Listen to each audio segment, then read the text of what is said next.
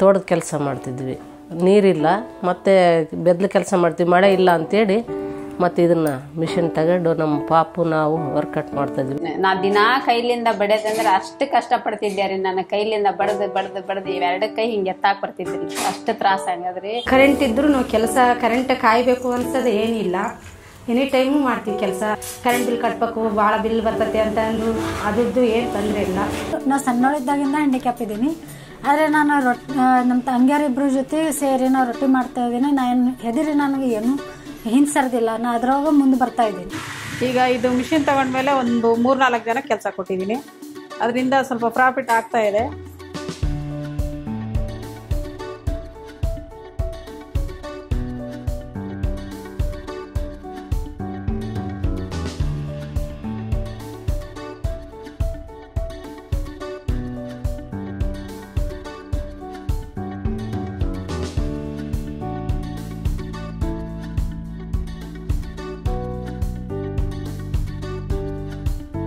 ಮೊದಲೆಲ್ಲ ಕೂಲಿ ಮಾಡ್ತಿದ್ದೆ ಸರ್. ಅಂದರೆ ಅದಕ್ಕಂದರೆ ನನ್ನ ಗಂಡದೊಂದು 200, ನಂದೊಂದು 100 ಬರ್ತಿತ್ತು ಸರ್. ಈಗ ಸ್ವಲ್ಪ ರೊಟ್ಟಿ ಮಿಷಿನ್ ಬಂದಲ್ಲ ಒಂದು ಸ್ವಲ್ಪ ಹಂಗೆ ಇಂಪ್ರೂವ್ ಆಗಿದೆ ಸರ್. ಒಂದಿನಕ್ಕೆ 1700-800ವರೆಗೂ ದುಡಿತೀವಿ ಸರ್. ನಾವು ಒಬ್ಬರನ್ನ ಕೂಲಿಯರ್ನ ಇಟ್ಕೊಂಡಿವಿ, ಅವರಿಗೆ 100 ರೂಪಾಯಿ ಕೂಲಿ ಕೊಡ್ತೀವಿ ಸರ್ ಡೈಲಿ.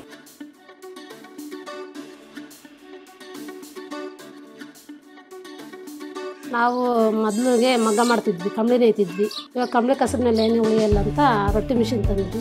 ನಾವು ಹಿಟ್ಟು ತಂದು ಕೊಟ್ಟೋಗ್ತಾರೆ, ಮತ್ತು 2 ರೂಪಾಯಿ ಒಂದು ಮಾಡಿಕೊಡ್ತೀವಿ. ಅದ್ರಾಗ ನಮ್ಮವು ಒಂದು ಸ್ವಲ್ಪ ಮಾಡ್ತೀವಿ, ನಮ್ಮವು 5 ರೂಪಾಯಿ ಒಂದು ಕೊಡ್ತೀವಿ. ಇವ್ರುಗಳಿಗೂ ಇಬ್ಬರಿಗೆ ಕೆಲಸ ಕೊಟ್ಟಿದ್ವಿ. ಒಂದು ದಿನಕ್ಕೆ 800-900 ರೂಪಾಯಿ ದುಡ್ಡು ಆಗುತ್ತೆ. ಅವ್ರಿಗೆ 100-100 ರೂಪಾಯಿ ಕೂಲಿ ಕೊಡ್ತೀವಿ. ಸಜ್ಜೆ ರೊಟ್ಟಿ ಮಾಡಿವಿ, ಜೋಳದ ರೊಟ್ಟಿ, ಗೋಧಿ ಚಪಾತಿ ಮಾಡಿಸಿದ್ದಾರೆ, ಅಕ್ಕಿ ರೊಟ್ಟಿ ಅವೆಲ್ಲ ಮಾಡ್ಕೊತೀವಿ.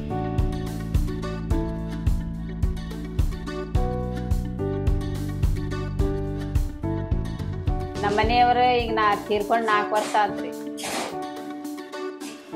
4 ವರ್ಷ ಆತ್ರಿ ಅವ್ರು ತೀರ್ಕೊಂಡು ಕೂಡ ಇಷ್ಟು ಹಾಡಾಗೈತ್ರಿ. ನಮ್ಗೆ ಬೇರೆ ರೀ ಮೊದಲು ಖನಾವಳಿ ಕೆಲ್ಸಕ್ಕೆ ಹೋಗಿದ್ದೆ ರೀ ಅಡುಗೆ ಮಾಡಕ್ಕೆ. ಇಲ್ಲಿಂದ 2 ವರ್ಷ, ಈಗ 3ನೇ ವರ್ಷ ಸ್ಟಾರ್ಟ್ ಆತ್ರಿ. ಇನ್ನಾದ್ರೂ ಈ ಮಿಷನ್ ಬಂದ್ರೆ ನನಗೆ ಖನಾವಳಿಯರು ಬಿಡುವಲ್ಲ. ಆಮೇಲೆ ದಿನಾ ನಾ ರೊಟ್ಟಿ ಮಾಡೋದು ಕೈಲೇ 150 ನನಗೆ ಲಾಭ ಇತ್ರಿ. ತಗೊಂಡಿಂದ ಈಗ ದಿನಾ ಮನ್ಯಾಗ 500, 800, 1000 ಹಿಂಗೆ ರೊಟ್ಟಿ ಮಾಡ್ತೀವಿ ರೀ.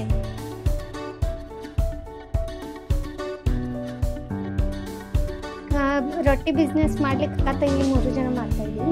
ಹೊರಗೆ ಮದ್ವೆ ಸೀಸನ್ ಒಳಗೆ, ಆಮೇಲೆ ಎಂಗೇಜ್ಮೆಂಟ್ ಸಪ್ಲೈ ಮಾಡ್ತೀವಿ. ಆದಷ್ಟು ಈಗ ಜಾಸ್ತಿ ಖಾನಾವಳಿಗೆ ಇದಾಗ್ತಾ ಇದೆ. ಈಗ ಅಲ್ಲಿ 2-3 ಸಲ ದುಬೈಗೆ, ಸೌದಿಗೆಲ್ಲ ರೊಟ್ಟಿ ಕಳಿಸ್ಕೊಟ್ಟಿದ್ವಿ. ಧರ್ಮಸ್ಥಳ ಸಂಘದಿಂದ ಲೋನ್ ತೊಗೊಂಡು ಲೋನ್ ಕಟ್ತಾ ನಾವು ಇದು ಮಾಡಿದ್ವಿ. ಅದರ ರೊಟ್ಟಿ ಮಾಡೇ ನಾವು ಕಟ್ತಾ ಇದ್ದೀವಿ.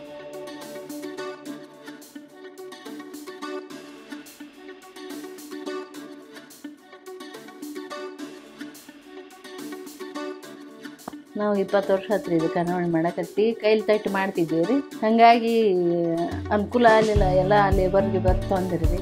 ಅದ್ರ ಸಲ ಮಿಷನ್ ಹಾಕ್ಕೊಂಡಿವ್ರಿ. ಹಿಂಗಾಗಿ ಆರ್ಡ್ರ್ ಕೊಟ್ಟಾಗ ನೈಟ್ ಮಾಡಿ ಇಟ್ಕೊಂತೀವಿ ರೀ, ಆಮೇಲೆ ಹೊರಗಡೆ ಕೊಡ್ತೀವಿ. ಅದೇ ಮಿಷಿನ್ ತೊಗೊಂಡ್ಮೇಲೆ ಸ್ವಲ್ಪ ಕೆಲಸ ಕೊಟ್ಟಿದ್ದೀವಿ, ಆಮೇಲೆ ಬಿಸ್ನೆಸ್ ಇಂಪ್ರೂವ್ ಆಗ್ತಾ ಇದೆ. ಡೈಲಿ ಒಂದು 400-500 ರೊಟ್ಟಿ ಮಾಡ್ತೀವಿ. ಈ ವಿದ್ಯುತ್ ಸಮಸ್ಯೆ ಇರ್ತಕ್ಕಂಥ ಏರಿಯಾಗಳಲ್ಲಿ ಸೋಲಾರನ್ನು ಅಳವಡಿಸಿ ರೊಟ್ಟಿ ಚಾಲಿತ ಯಂತ್ರ ಕೊಡೋದ್ರಿಂದ ಒಂದು ಪ್ರೊಡಕ್ಷನ್ ಇನ್ಕ್ರೀಸ್ ಮಾಡಬಹುದು. ಜೊತೆಗೆ ಇಲ್ಲಿ ಇನ್ನೊಬ್ಬರಿಗೆ ನಾವು ಆಸರೆ ಆಗ್ಬೋದು, ಜೀವನಕ್ಕೆ ಸಾಕಾರ ಆಗಲಿಕ್ಕೆ ನಾವು ಒಂದು ಅವಕಾಶವನ್ನು ಮಾಡ್ತಾ ಇದ್ದೀವಿ.